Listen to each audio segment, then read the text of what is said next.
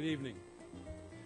I'm Dick Meserve, the president of the Carnegie Institution, and I'd like to welcome you to this book event. We're co-hosting tonight's event with the Center for Global Ethics at George Mason University. In the early 1990s, the early 1900s, the science of ecology was young and immature. Many ridiculed it. One prominent scientist called it a fad, yet the Carnegie Institution supported and nurtured it.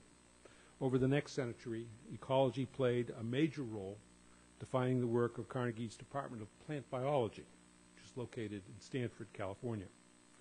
The scientists there helped lay the groundwork for the current explosion in global ecology research. By 2001, the institution recognized that the field of ecology had reached a level of maturity and global importance that it merited its own department. Today, scientists at Carnegie's Department of Global Ecology, which is also located at Stanford, are leaders in bringing the dangers of global warming to the world's attention. In 2007, the department's director, Chris Field, was one of only 2 Americans to represent the United Nations Intergovernmental Panel on Climate Change at the Nobel Prize ceremonies in Stockholm. And Chris was recently selected to chair Working Group 2, which is the group studying mitigation and adaptation in the next IPCC assessment. Today, research at Carnegie and elsewhere has led to the inescapable conclusion that humanity is on the brink of a climate disaster. We've come to understand that we must change our voracious consumption of fossil fuel, or we risk altering our environment so profoundly that we threaten our very existence. We clearly need to find another way. Human ingenuity has solved difficult questions in the past, but never has so much depended on human ingenuity, and never have the stakes been higher. Many believe that solutions to our energy and climate crises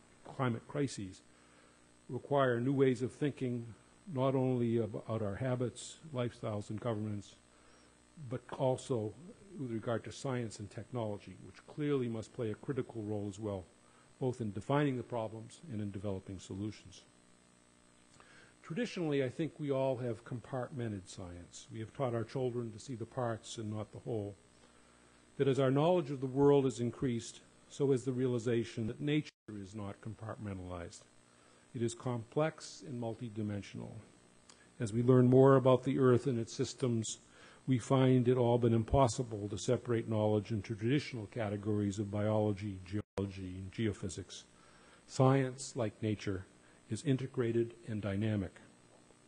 Today, in this special event, presented in conjunction with the Center for Global Ethics of George Mason, our guests, Eric Roston and James Gustave Speth, will challenge us to look at our understanding of energy and the environment from new perspectives and with new ways of thinking. They will push us to have an integrated and holistic perspective. I very much look forward to their talks, and I'm especially pleased to welcome Gus Speth, as many years ago we labored together on energy issues when we were both colleagues in government. Let me turn the podium over to the co-sponsor for this evening's lecture, Dr. Andrew Light. He will introduce our speakers.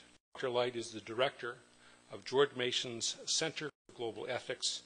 He is also a professor of philosophy and environmental policy at George Mason. Again, we're really pleased you could join us this evening.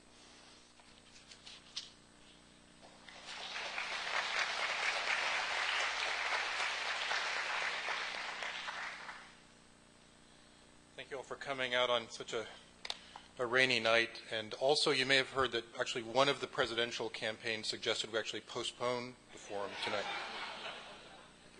Until the banking crisis is resolved. But after talking to Gus and Eric, they insisted that they could do more than one thing at a time, and they could actually be here tonight. So thanks again for that.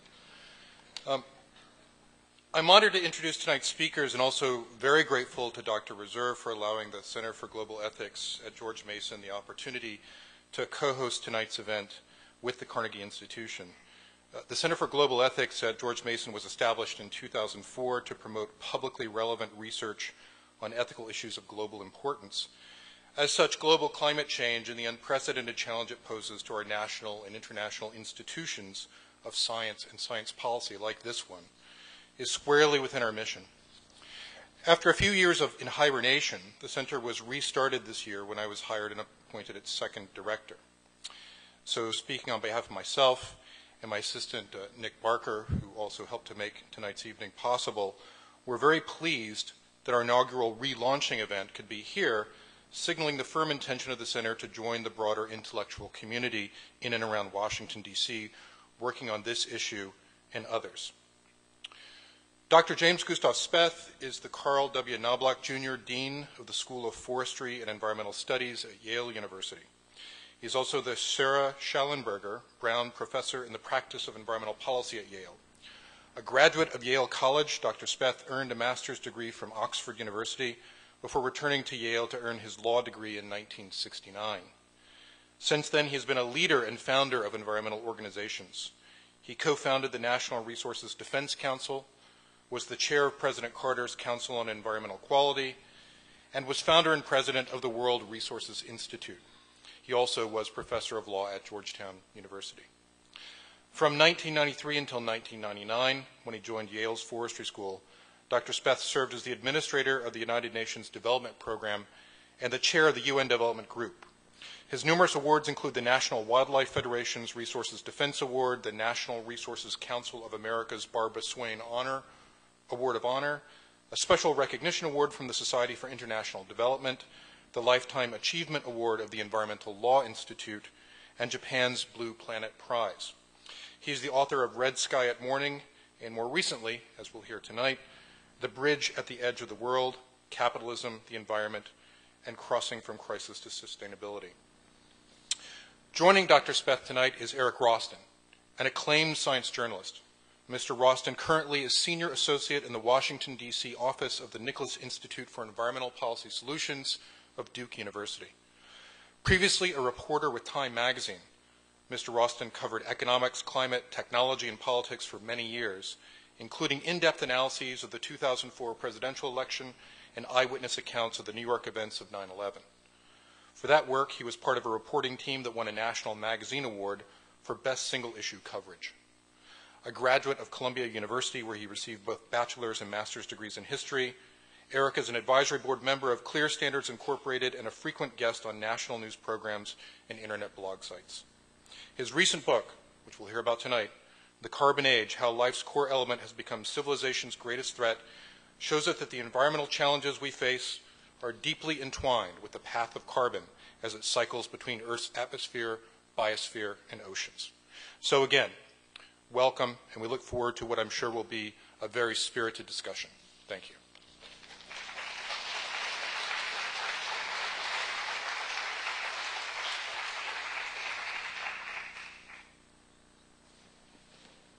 Thank you, Dr. Meserve. Thank you, Dr. Light. Thanks to Gus Speth for being here this evening. I've come to this auditorium many times, and it's a privilege to be sitting on this side of the seats. And when we come to this auditorium, we often expect to hear the hottest new thing, the cutting edge of science. The tip of the spear. Science is a drive into the unknown, and every step into that unknown is a step toward greater specialization in all of our various areas of knowledge. I'd like to start with sort of excusing myself for running in the opposite direction tonight, is I'm arguing against specialization. This is a quote I came across by Buckminster Fuller, the architect and futurist, and sometimes eloquent, sometimes garble-mouthed writer. He wrote in his book, An Operating Manual for Spaceship Earth, all universities have been progressively organized for ever finer specialization. Society assumes that specialization is natural, inevitable, and desirable. Yet in observing a little child, we find it is interested in everything and spontaneously apprehends comprehends and coordinates an ever-expanding inventory of experiences. Children are enthusiastic planetarium audiences. Nothing seems to be more prominent about human life than its wanting to understand all and put everything together. About 5 years ago, I embarked on what was initially an extremely naive attempt to understand all and put everything together. This adventure was launched by two naive questions. One of them was, why is everyone talking about carbon all the time and nobody knows what it is? We were talking about carbon in climate change, carbon dioxide. We were talking about carbon in the steady rise of oil prices, and our addiction to hydrocarbons. We talked about carbon in Lance Armstrong's $6,500 carbon fiber bicycle, in new Airbus and Boeing airplanes. Everywhere you looked, the word carbon came up in all these stovepipe stories we talked about. So that was one question. The other question was, why is climate change treated as an environmental issue? So I'd like to talk about, just for a couple minutes, about each of these questions and the answers I sketched out for them. I'll hand it off for Dr. Speth, and then we will open it up for some Q&A. So why is it that we talk about carbon all the time and nobody knows what it is? And if you want to talk about carbon, there are any of a number of paths to get into the conversation. You can talk about what you had for lunch. You can talk about the fibers in the seats you're sitting on. You can talk about climate change. You can talk about oil prices. But given this breadth of things to talk about, why not start with Alfred Hitchcock? The films of Alfred Hitchcock are motivated by a device that is useful for thinking about education and media at this point in our history. And if anyone's a fan of Alfred Hitchcock, you know that the movies are motivated by what he called a MacGuffin. And the MacGuffin is the spy papers or the uranium in the wine bottles. It never really mattered what the MacGuffin is. The only thing that matters is that the characters really cared a lot about what they were after. And even if you've seen a Hitchcock movie, you don't know. You may not remember what the actual MacGuffin was. And Hitchcock said in an interview in the early 60s, he said, the only thing that really matters is that in the film, the plans, the documents, or the secrets must seem to be of vital importance to the characters. To me, the narrator, they're of no importance whatsoever. So when you look at our media landscape and you look at all the stovepipe places we talk about carbon, or you look at Social Security policy, or you look at banking policy, or the absence thereof, or energy policy, everything is about the chase. Everything is about suspense and who's going to win and who's not. So I wanted more than a MacGuffin.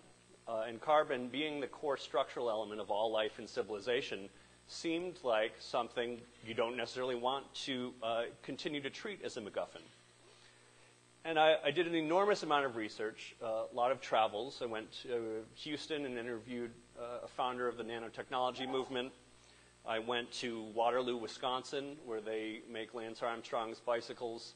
I went to Mars. I was at the Jet Propulsion Lab in Pasadena, and I was interviewing the mission director of something called the Orbiting Carbon Observatory of NASA.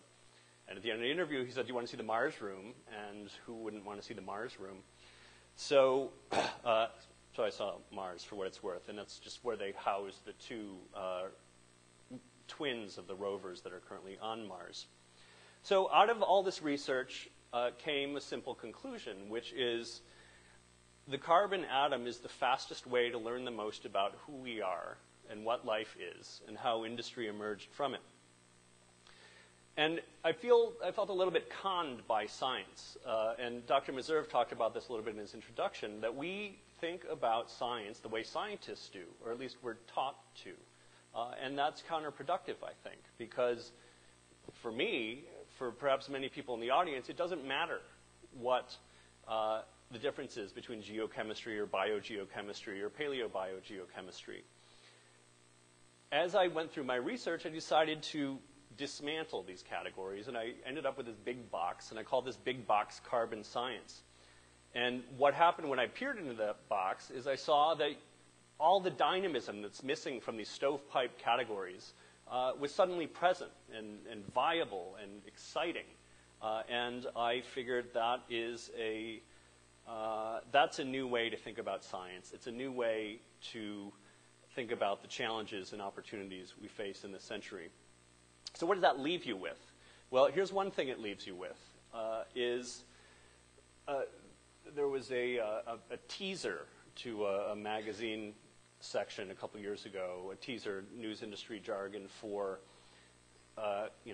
so the question on the front of the magazine that gets you inside, and this teaser was, guess what the hottest new crop of science books is, and here's a hint, it's not geology.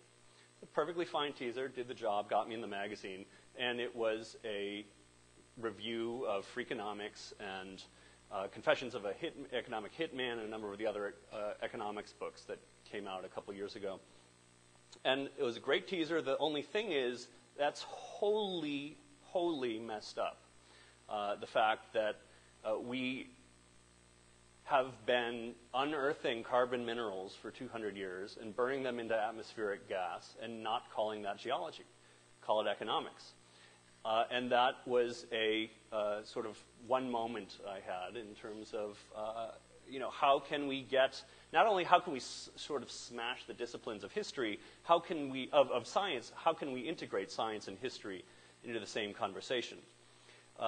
Another thing that you might think of when you put those two ideas together is that the energy industry isn't really the energy industry, is it?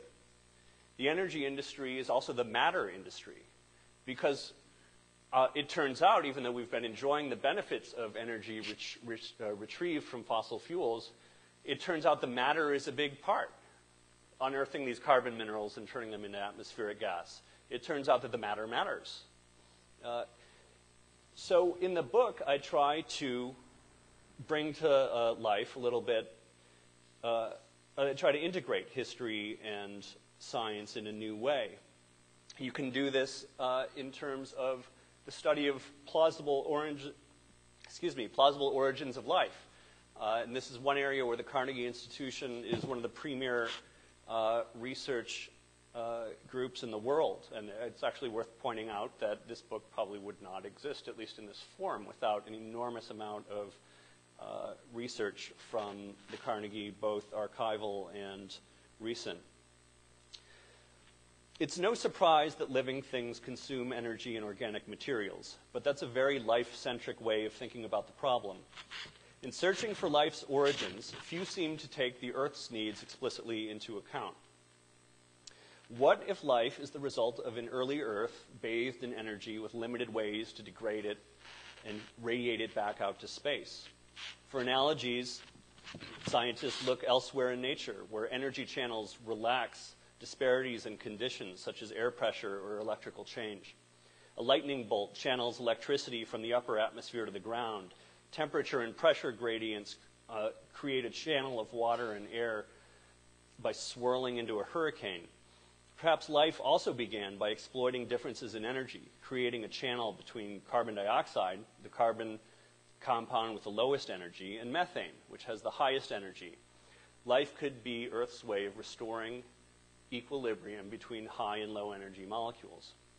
So that's going pretty far back, and you can apply that same paradigm to issues we currently face. And I'll hand it over to Gus here in a second. Many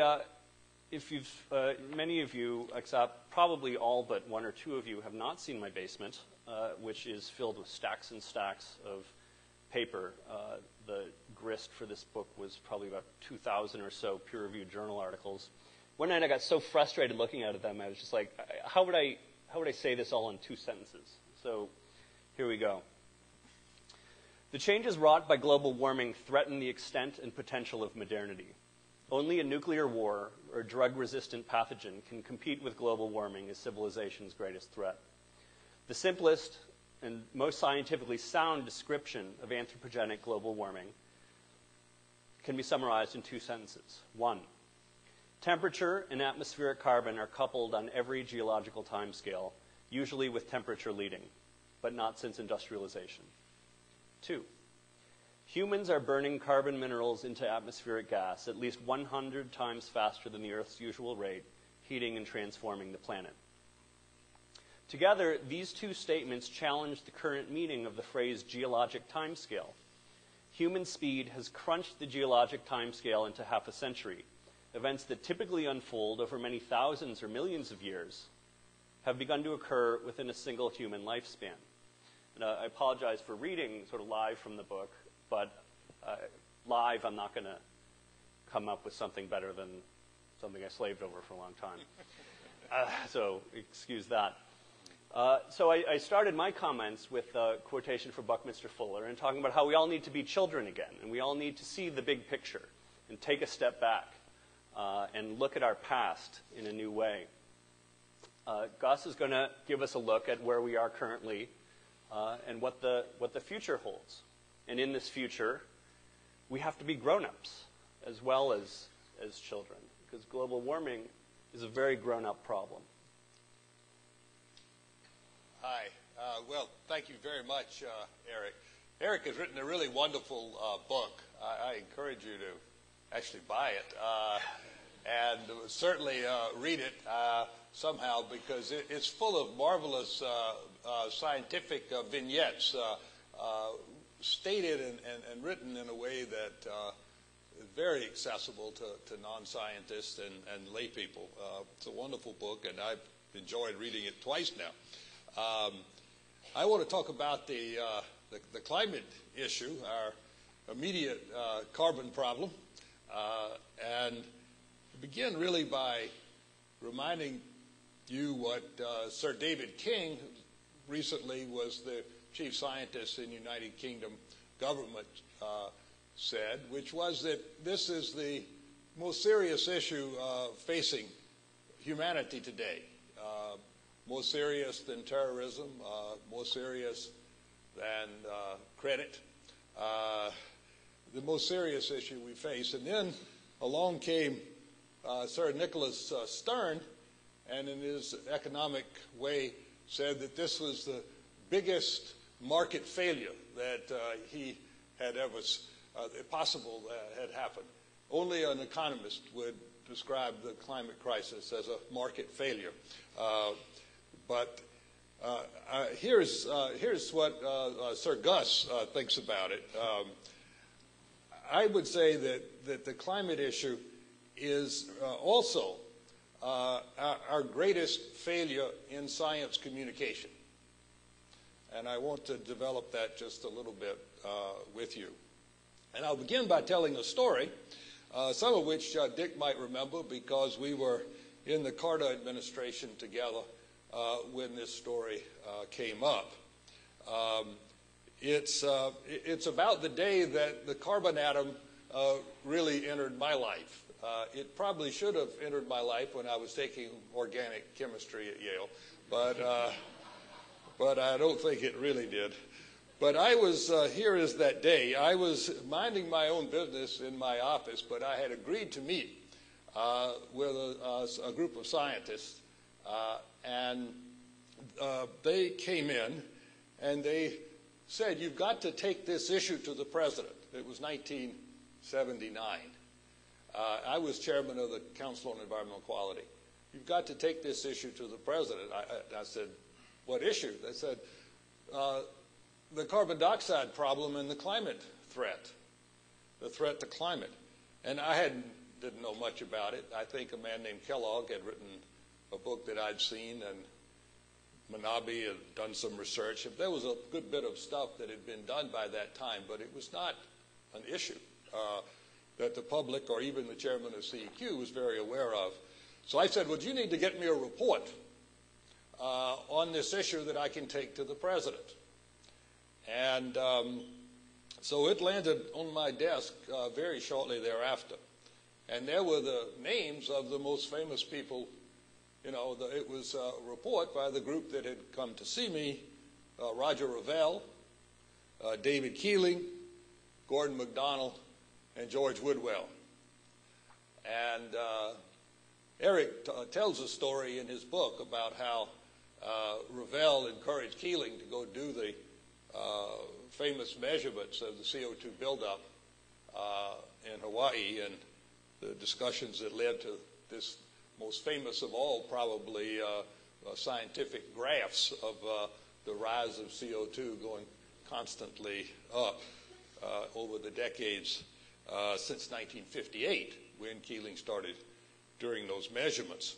So I had this report, and I took it to the president, and I said, you know, I've talked with him about it. He expressed concern, but he did the right thing. He passed the report on to Frank Press in the office of President's Science Office, where Dick was working at the time. And Frank Press forwarded on to the National Academy of Sciences. And the National Academy had also been forwarded another report by that somewhat mysterious group called the Jasons on this issue earlier. And the combination got them to ask MIT scientist named Jules Charney to do a report, which came out in late 1979, called the Charney Report. It was a National Academy of Sciences report, and it really said in 1979 everything we needed to know to begin to take this issue very, very seriously as a matter of policy and not simply as a matter of scientific investigation. So for essentially 30 years, we've known that we had to take this issue very seriously. And Eric also relates some research by two of my Yale colleagues, Bruner and Jeff Park, in which they have indicated, looking back over hundreds of millions of years of the climate record, that a doubling of CO2 in the atmosphere should increase the global average temperature by about 2.8 degrees Celsius. So let's say 3 degrees. So what did the Charney Report say in 1979 was the midpoint of their range that the doubling of CO2 in the atmosphere would cause in terms of temperature increase? 3 degrees.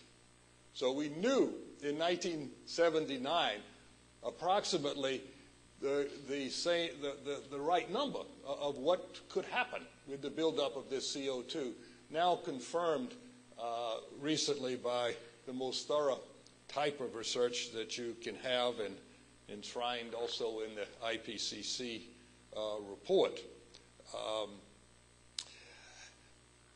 We then issued 3 reports in the latter days of the Carter administration calling for action on this issue.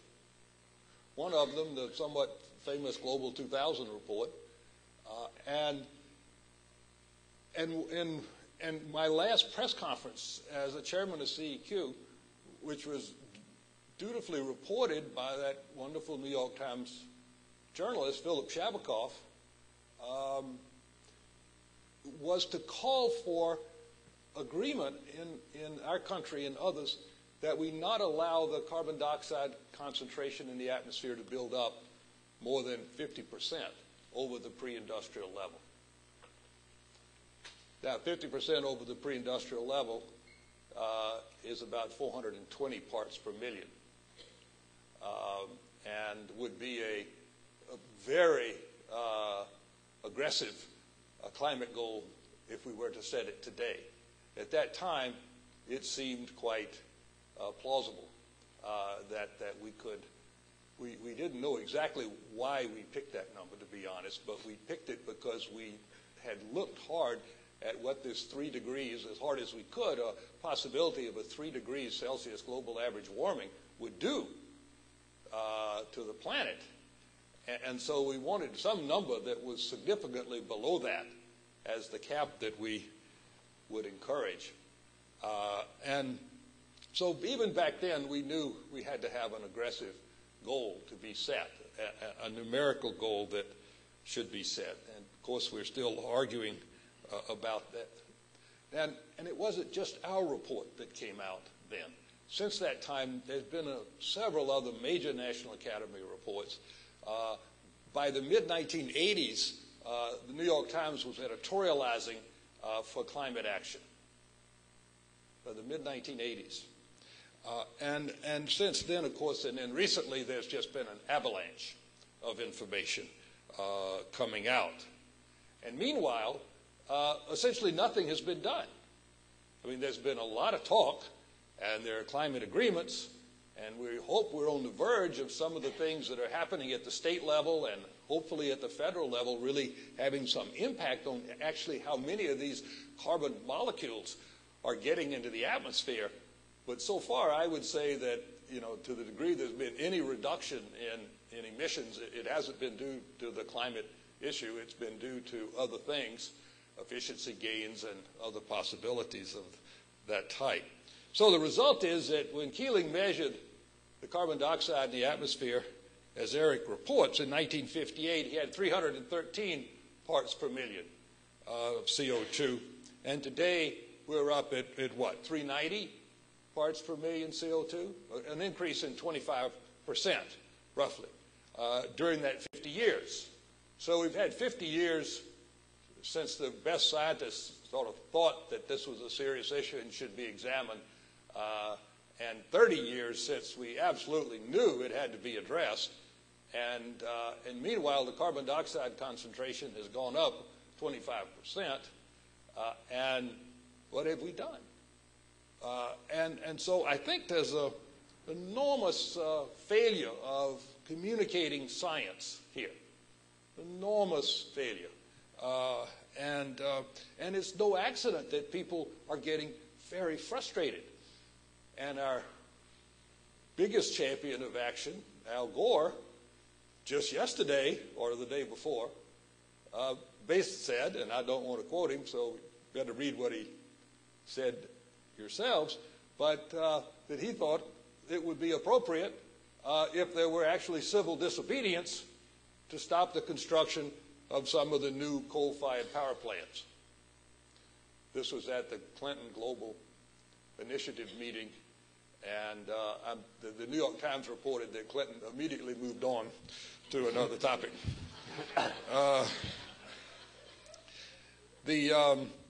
And in the meanwhile, while the emissions have continued to go up and the science is flooding, and it's very disturbing if you follow these reports of what's going on,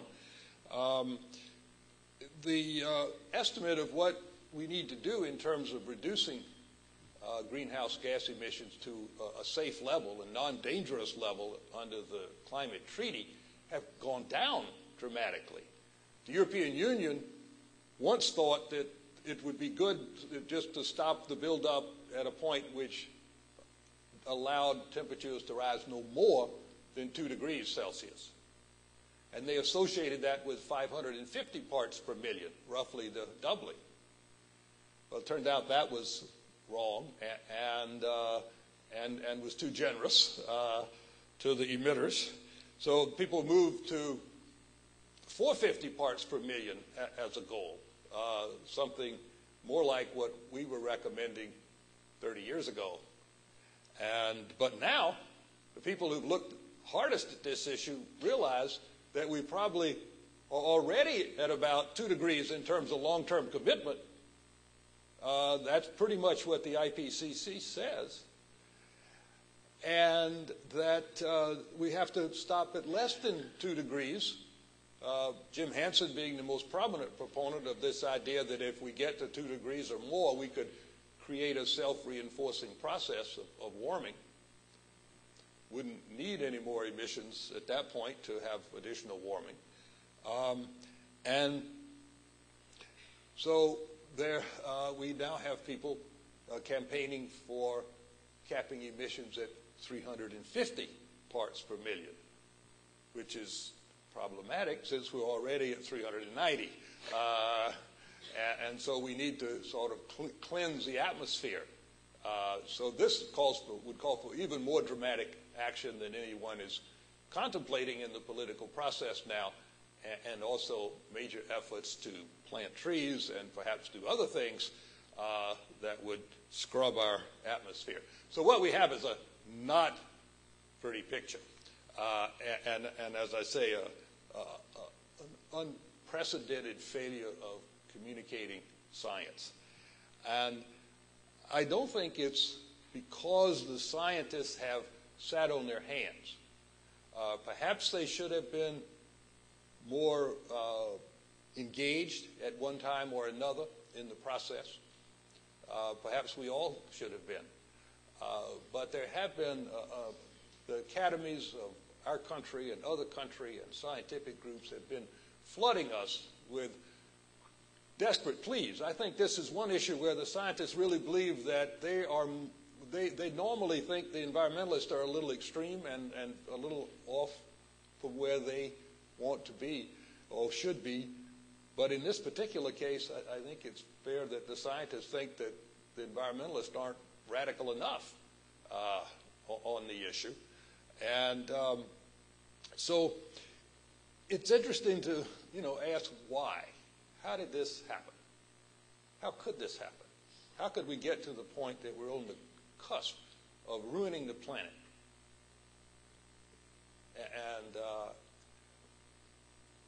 And it's a very good question, and I'm sure that you have your own thoughts about that. Some say the issue's so complex.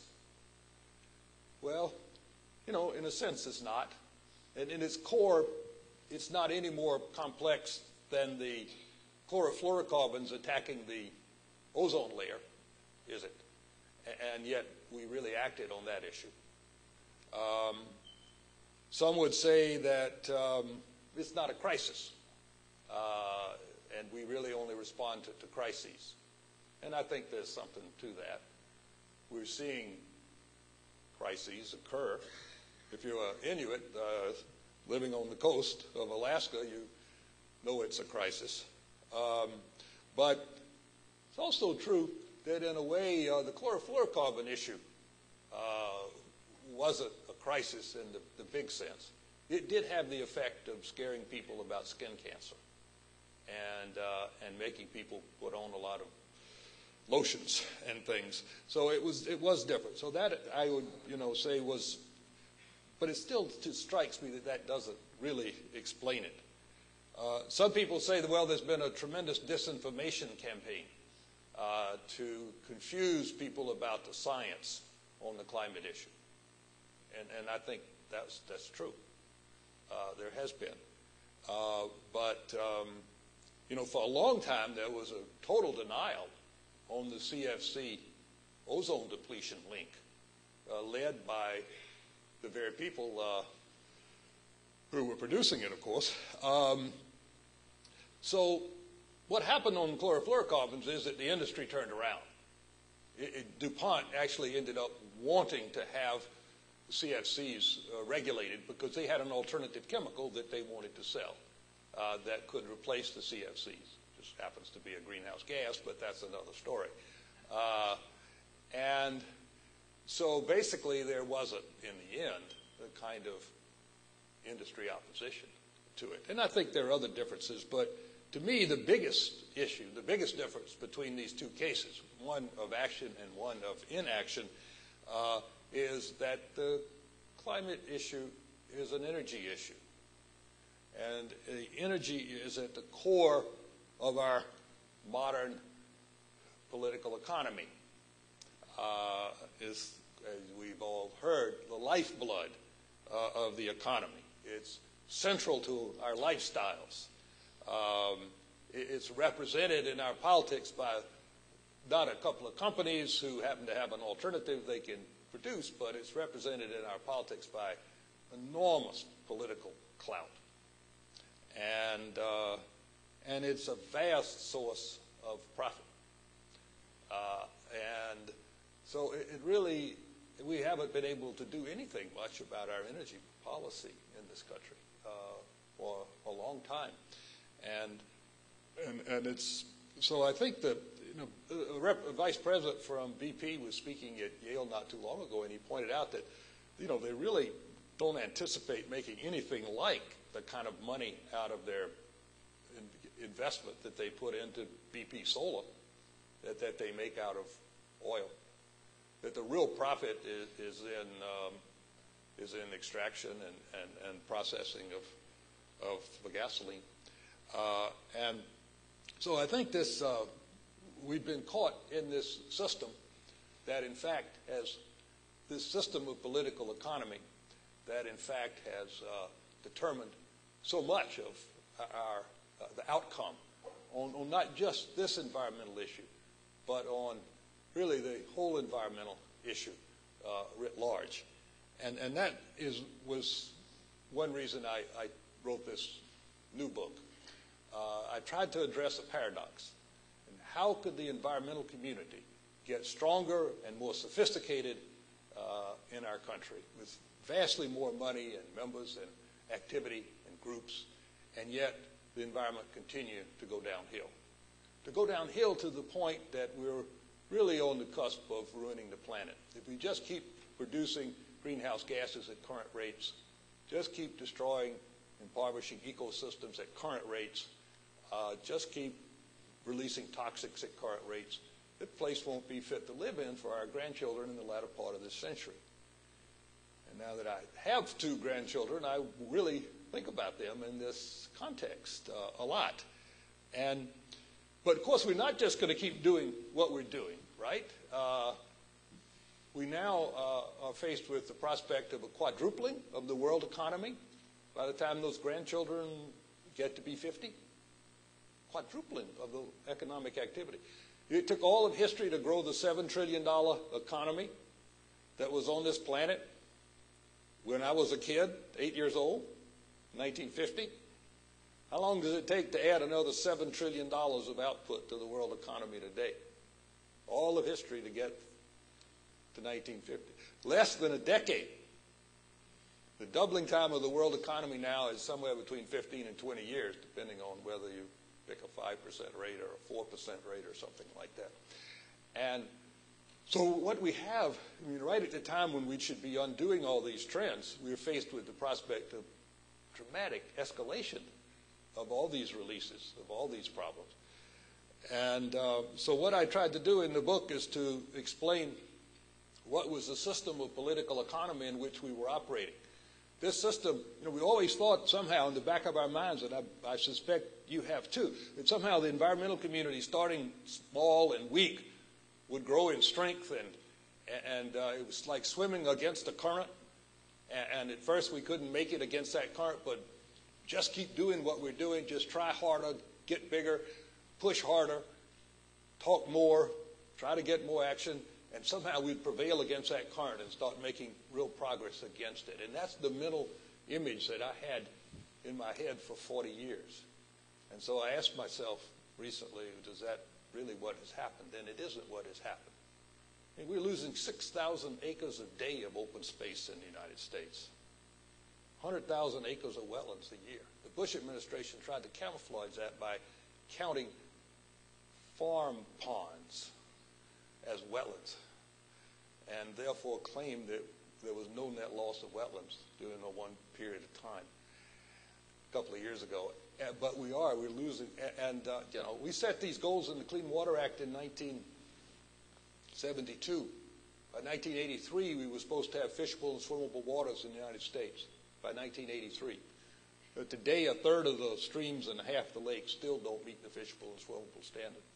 And we have huge air pollution problems, which would look a lot worse if EPA would set the ozone standard and the particulate standards at the right level. So we just, we really are still swimming upstream and drifting away with the current.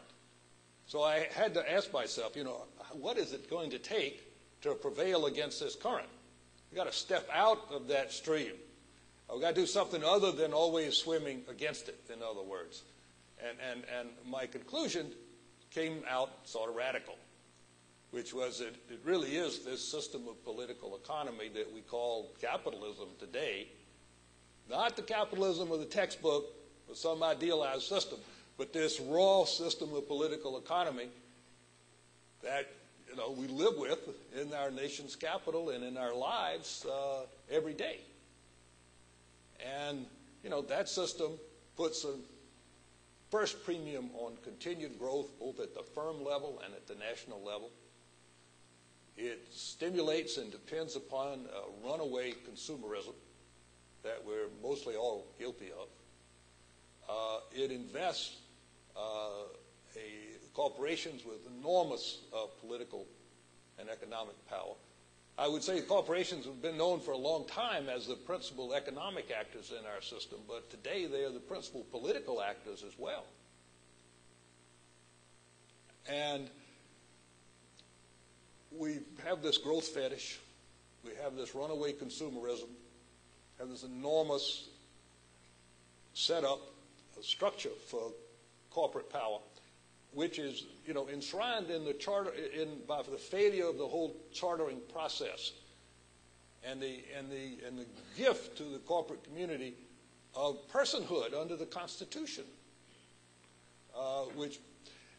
and this system is driven by a profit motive. The profits are dependent on not paying for those environmental externalities, the costs that the companies run up.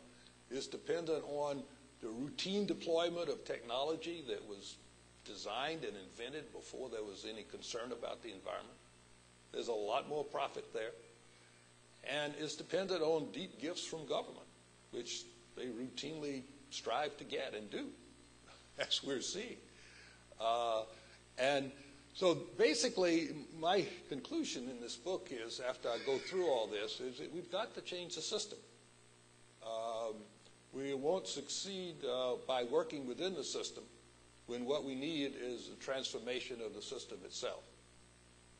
And of course, that doesn't mean socialism or state socialism, but it does mean moving beyond the capitalism that we have today to look for an alternative to today's capitalism. And if the book does nothing else other than to begin to legitimize discussions about these issues in some quarters, I will be happy. If we begin to think seriously about what a post-growth society would look like, if we begin to think seriously about how we could redesign the modern corporation to focus on servicing all the stakeholders and not just the stockholders and other things, if we could begin to question the values that dominate in our culture and our hyperventilating lifestyles and runaway consumerism, we really need to legitimize discussion of these issues and to take them up, and because we will not prevail against that current because it gets stronger than we do. It grows in strength and size and complexity and treacherousness faster than we can get stronger and more sophisticated ourselves. And as long as we just keep doing what we're doing, it's not like that New Yorker cartoon where the penguin was flying away from the others who was sitting there on the ice, and he turned around and said, "See, we just haven't been flapping hard enough." And, we have been flapping harder and harder. And so we need to question these basic things about our society and raise these basic issues about, what's it all about. The positive psychologists have told us now umpteen times that, that all this growth, all this getting and spending is not really making us any happier. It's not improving our sense of satisfaction with life. Once you get beyond $10,000, $12,000 per capita income, it doesn't work anymore. So we're destroying the environment. We probably have what Herman Daly calls uneconomic growth. Great phrase. Uneconomic growth, where somehow if you could actually account all the damages to people, to communities, to our society, to the natural world, occasioned by increments of growth that would probably outweigh the benefits that we get at this point. Now, that's certainly not true of the developing world, where much of the world needs a lot of growth, but of the right kind. But in our country, it's time to rethink things, I think. So that's the message of the book, and there's still a few to be sold, I think, in the bookstores. I'm sorry. No, I just wanted to. I was going to point out that after your questions, we'll be outside signing and chatting. But I felt sort of a Pyrrhic victory when I you know, when I think about the fact, well, somehow we knew 30 years ago, there's a certain perverse satisfaction, right, in thinking that, well, at least we had it right 30 years ago. But I really didn't appreciate that there were other people who had it right 50 years ago to this year. So if we could roll the film. Anybody remember Frank Baxter, who did a lot of science education film, and Frank Capra? Can we roll the film? Our man is taking a break up there. He's not there anymore. This is a clip from a 1958 educational film called The Unchained Goddess, produced by Frank Capra, who directed It's a Wonderful Life. Apparently you can still buy a copy of this on Amazon, because we may not see it tonight. No, I see him now. Hi.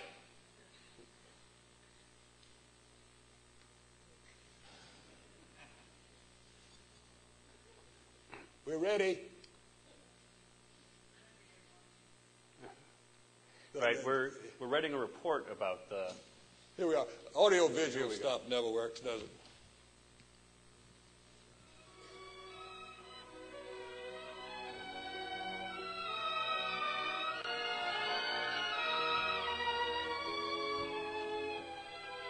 Extremely dangerous questions, because with our present knowledge we have no idea what would happen.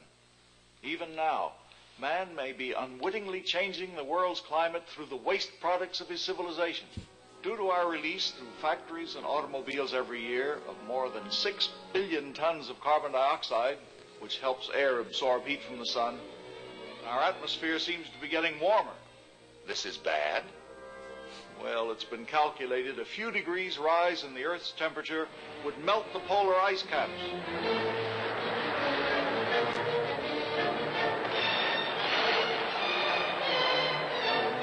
And if this happens, an inland sea would fill a good portion of the Mississippi Valley.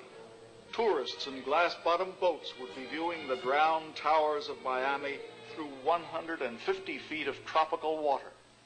For in weather, we're not only dealing with forces of a far greater variety than even the atomic physicist encounters, but with life itself. Amazing, huh? We'd like to ask people to ask questions, if you have any. We ask that if you keep your questions concise, we will keep our answers concise.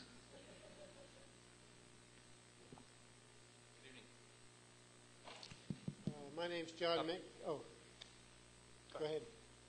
My name's John Minkey. I've done, as probably some of us have, some modeling of myself of projecting down the road. Given the momentum that you talked about, coupled with the high population, coupled with existing easy-to-get-at fossil fuel reserves, and I don't see how we can avoid a cataclysmic drop in population over the next 100 years, particularly when you take into account the huge industrial base as well as economic base would have to be changed in the U.S. and Western Europe and in the developing countries to bring it into some reasonable, sustainable line. If that is at all reasonable, a prediction, then doesn't it make sense, this is one of the unthinkable things, doesn't it make sense for the United States, which has enormous assets of money, engineering talent, and so forth, to start thinking about protecting ourselves in the next 30 or 40 years, and not cut off the rest of the world, but mainly aim at protecting ourselves and our citizens? I think there's a couple of reactions I have. One is the central question of climate change to a lot of people is, what does the current generation owe the future? And that's a question that is hard to answer, even though we basically answered it, the answer being not much. But it's helpful to keep that in mind, because that's what frames our responses as individuals, as communities, as nations, and as an international economy. Predictions are prediction of the is very difficult, particularly of the future, and as I said at the end of my remarks, this is a very grown-up issue, one of the most grown-up issues we have, and we can't say with specificity what's going to happen or when it's going to happen. And some people will argue we shouldn't do anything because the train has left the station. But as Jay Hakes recently wrote in a book called The Declaration of Energy Independence, there are many more trains poised to leave the station. So the answer, I think, is to, this is an all-hands-on-deck affair, from individual households to the international economy. And as ridiculous a thing as that is to say, it's not as ridiculous as things that are predicted to happen. Yeah, I would say that we there's a I don't know that this is exactly what you're suggesting, but I think there will be a tendency to go to what might be called fortress world, that the scenario builders refer to it, and it seems to me that that's not the right direction, to say the least. I mean, first, we already know that China's emissions of greenhouse gases exceed ours, and so we are all in this together. It's one planetary environment, and we have a lot of people contributing to its deterioration, and it's going to take unprecedented international cooperation to deal with these issues, unprecedented, and it will be urgent. And before we, solve these problems, we're going to take some serious hits. But will be worse hits coming for future generations unless we have international cooperation to deal with these issues on an unprecedented scale. And the speaker mentioned the population issue at the outset. It's clearly a driver. The economy is an even bigger driver, so to speak, escalating times faster than the population, but there is a huge international, there's both a domestic and an international population issue. We're severely underfunding international population programs today. There's a real, if we did the right things with maternal and child health care, family planning services, empowerment of women, education of girls, we could really help the world stabilize populations and had hopefully, something around 9 billion. But it's going to take a much bigger effort than we're mounting today to do that. And so that's a serious challenge to our international cooperation issues. It's worth pointing out that aggressive international efforts are picking up steam now. And I don't want to, if you stay siloed in the science of climate change, it's easy to get a little down. But toward the end of next year, we're going to see a lot of activity as the world heads toward the next meeting of the COP nations in Copenhagen, where, with any luck and an enormous amount of work, we'll emerge from that with a framework to succeed and that will be more successful than the Kyoto Protocol. Just to mention also, lest we take ourselves off the hook, I think the absolute numbers, if not percentage rates, U.S. population growth is second only to China. I think that's the case. Anybody want to correct me? No, it's only about, as I may have my figures wrong, I'm no expert on this, but I think it's only, it's about half and half. Half natural increase and half immigration. Good evening. My name's David. I'm sorry. Did I say China? You did. I did. I'm sorry. I meant India. Thank you. Good evening. My name's David. I'm a scientist, and I was working at the National Academy of Sciences in the early 80s and met Roger Revelle and became convinced that global warming was the biggest challenge to humanity, in spite of the fact that the following winter was particularly cold. That experience didn't change my understanding of the problem. You said that it was a failure, or you suggested it was a huge failure of science to communicate. But communication's a two-way street.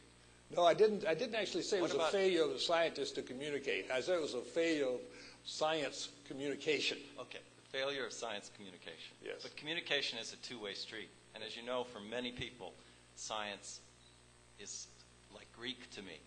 Could it be that it's also a failure to educate in science? I wouldn't draw a distinction between what the media has to do and what educators have to do. And we're in an impoverished educational and media environment at the moment.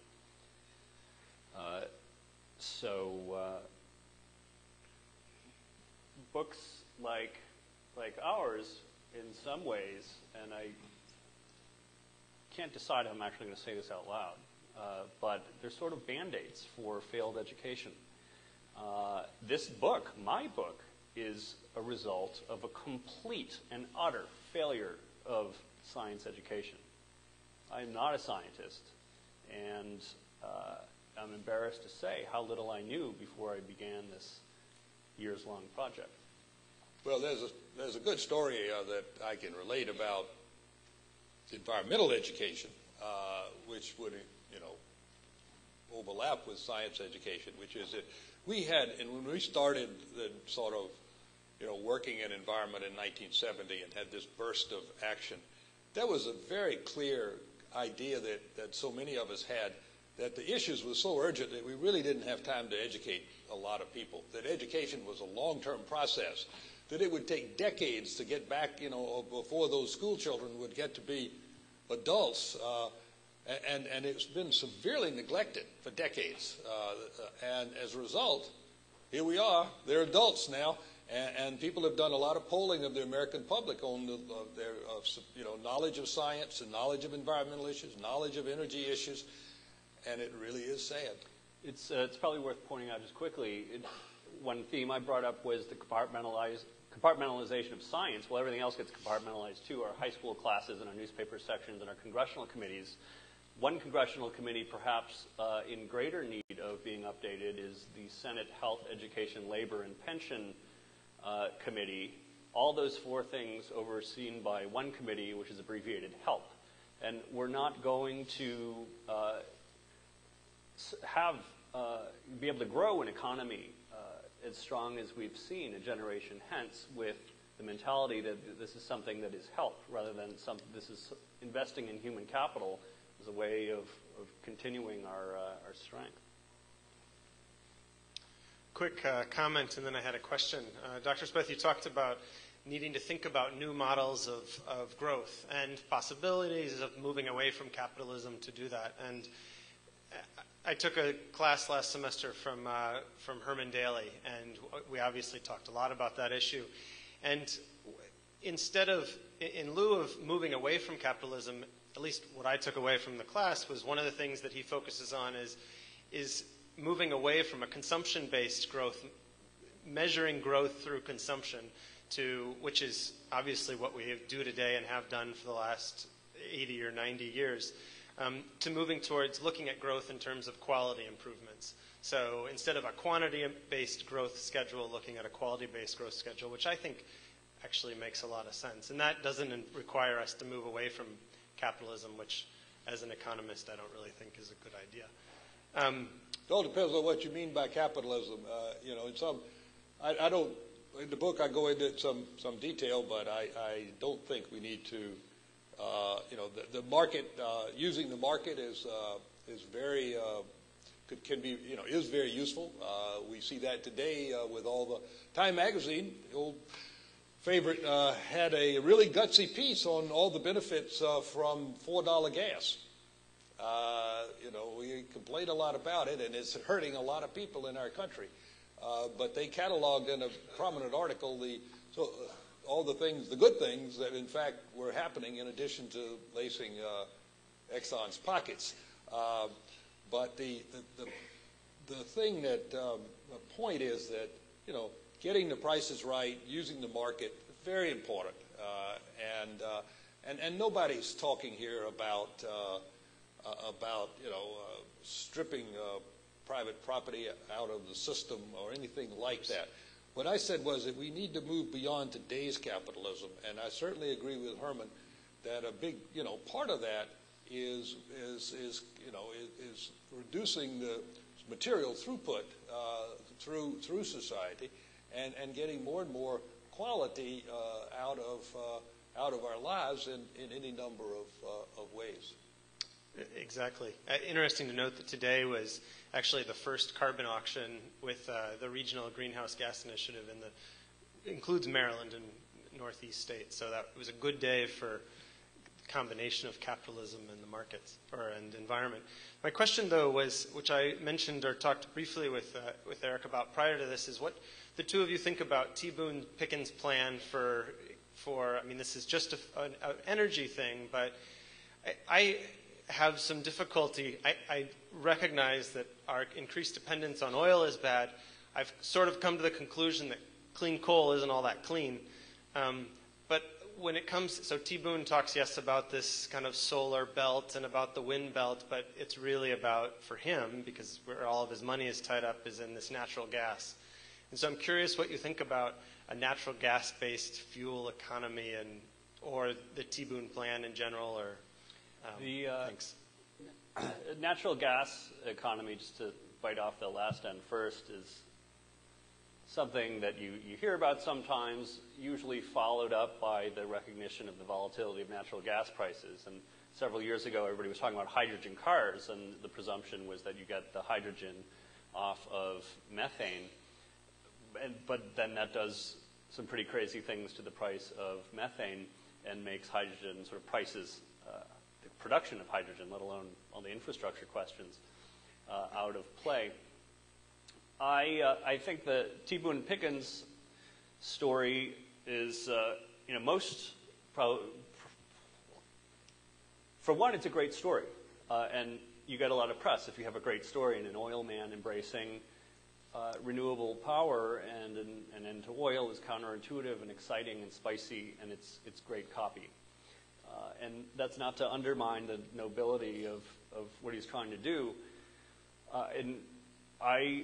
When I think about it, I think of oil as just sort of a very substantial part of the problem, but still only 25 or 30% of the problem is our transportation contribution to CO2 emissions.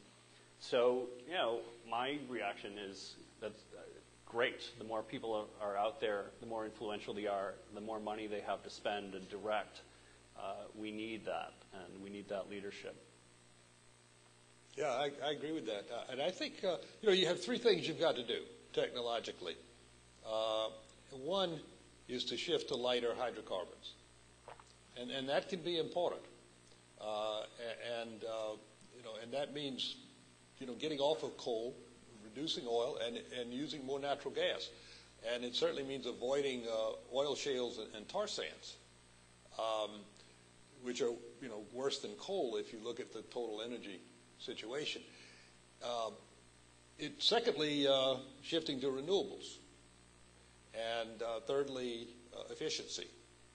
And, I haven't heard much from Pickens about efficiency, but I really haven't read, honestly, anything. I haven't gone to the website. I've just listened to the commercials now many times.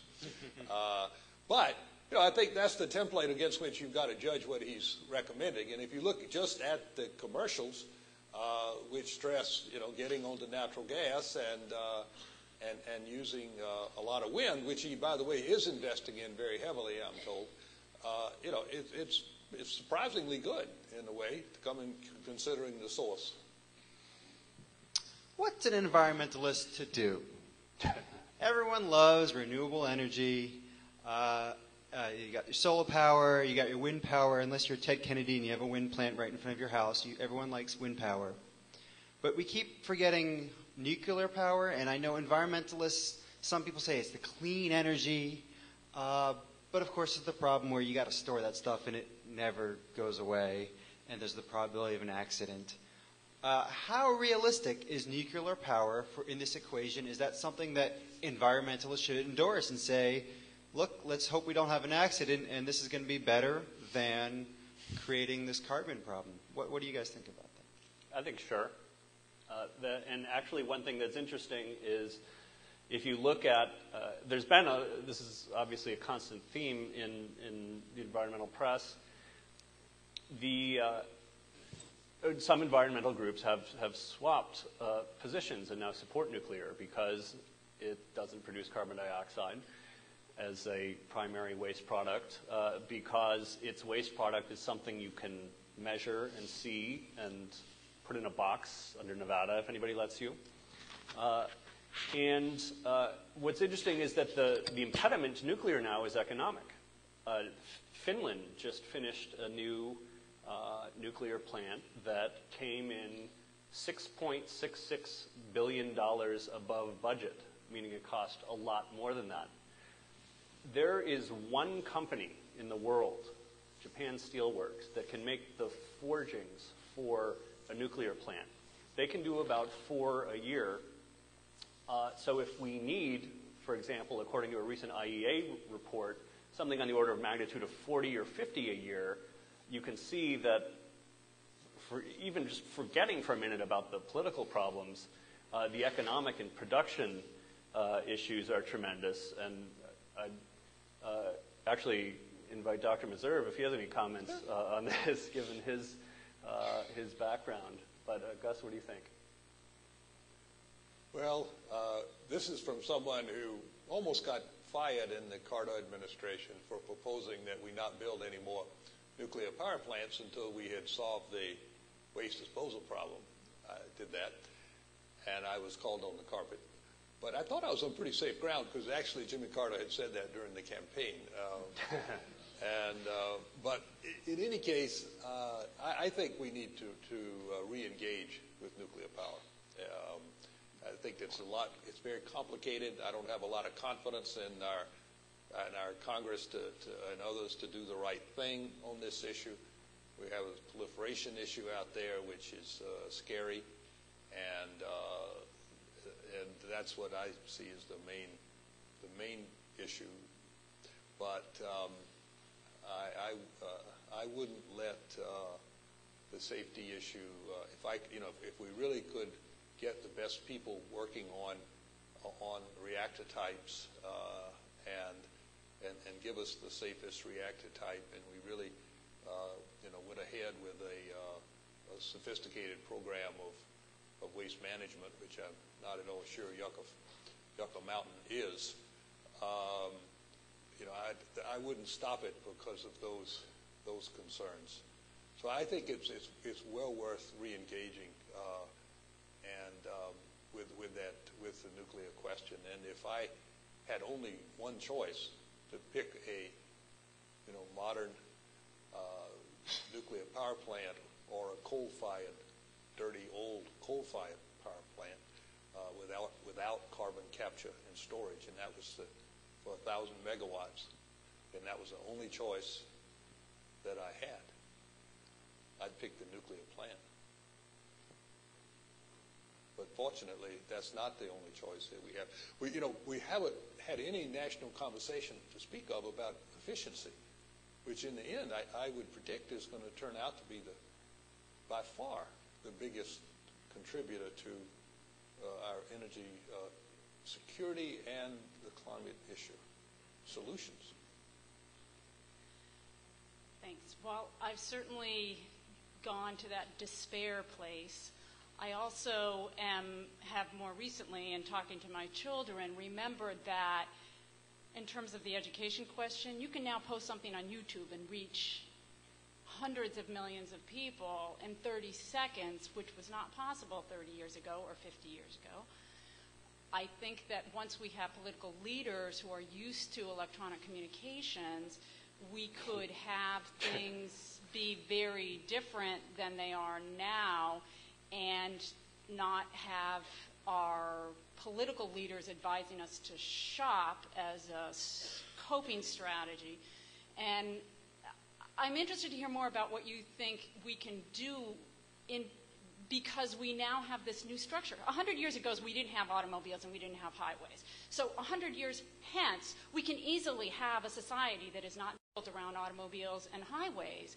We can also do 100 other things. We just need the ideas. We need the political will to do them. So what do you guys think we can do to take the tool that now exists in the internet and that mass communication and use it to our advantage? Well, my first reaction is the downside, of course, is that in the same 30 seconds that you upload a video of great merit, 300 million people can upload videos of dropping Mentos in Diet Coke. So there's leadership is obviously the key issue there, because you need to direct people to quality material and you need to cut through the noise. Another reaction I had, to lapse into tech policy for a second, is to keep the internet free and to make sure that it remains, as it was created, the web in particular, a medium for the free exchange of ideas, particularly among researchers and educators. And my third comment would be that, sort of in reference to the carbon age, actually, is I didn't use the web for research at all, or virtually at all. But I didn't use Google, but I used Google Scholar. And Google Scholar is a window into the entire world of peer-reviewed articles, which this book is based on. So I would draw a strong line between the wilds west of the internet and the fact that it's the easiest way, that professional literature has never been this democratic. And that is something we can all take advantage of. I agree with this, with the point the speaker made very much. And I think there's just to give two examples from, one is, if you haven't done it, check out The Story of Stuff, which is a perfectly marvelous short YouTube item by Annie Leonard. I had a chance to meet with the other day, and it is spectacular.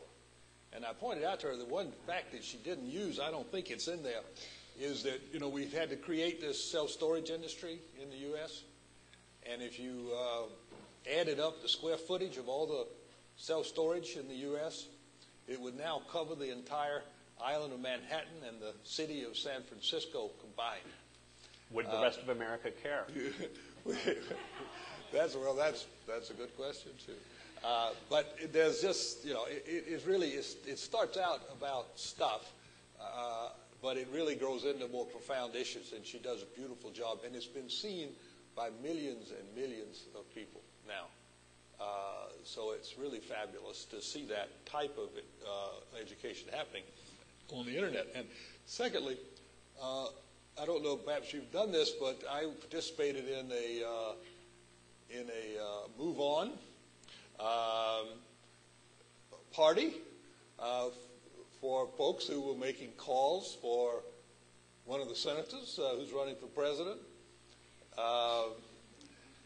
And the beginning of the party was this telecommunication that came in that on our computers from sort of Move On Central. And the whole thing was computerized. It was just, so it is and that's, you know, the background to the Obama machine and fundraising and all that. So it's a powerful organizing tool. So I think the answer is from those two examples, we are seeing how to use this new tool, and it's just beginning. I think I'm next. Okay. I'm Mitzi. I think so too. Thank you. I'm Mitzi Wertheim, and I'm a social anthropologist by training, but I've been running for the last 3.5 years an energy conversation, which is funded by the Defense Department, and it's energyconversation.org. It's open to everyone. We hold it at the Doubletree Hotel in Crystal City. And we cover the full spectrum. I mean, we've covered every aspect of energy. There are no single solutions. There are no silver bullets. We're going to need absolutely everything. When I got into this, I was sent an article by Walter Youngquist, who wrote a brilliant book called Geodestinies. Unfortunately, it's out of print, and I'm not sure he's even alive, but he was working on a new one. And when I called him up, we talked about a whole variety of things. He said, Mitzi, the number one problem no one talks about, which is population. And he said, the dilemma is we have a planet that can support 2.5 to 3 billion people in the way in which we want, and we are exhausting the resources. So even if it's not the coal that we're using, we're exhausting the water. And this also gets back to your issue of waste and the way in which that's being done. So you can't think about these things in piece parts. You have to think about it as this gigantic system that we have to understand. And for people who are looking for one-off solutions, I mean, that's la-la land.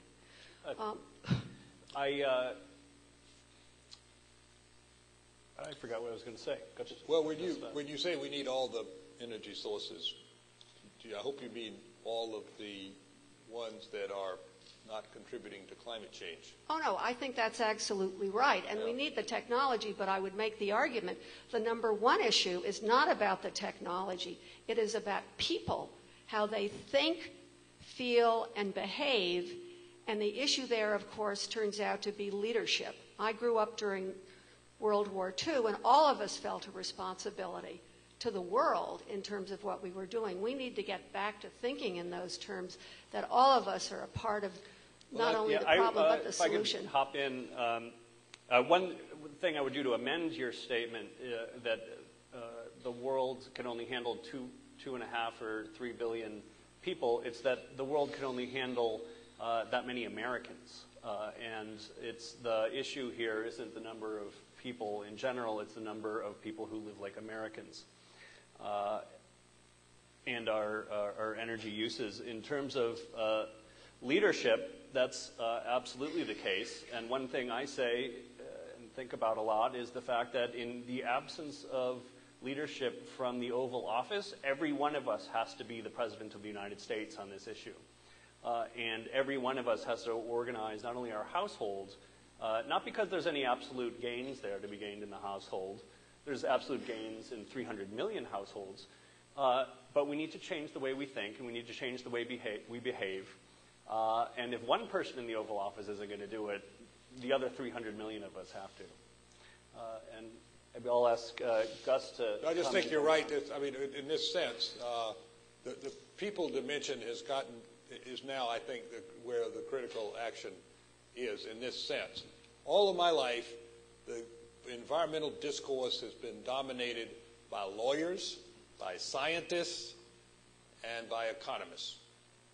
And we have reached the point where we need to hear a lot more from the psychologists and the philosophers and the poets and the preachers and the psychiatrists.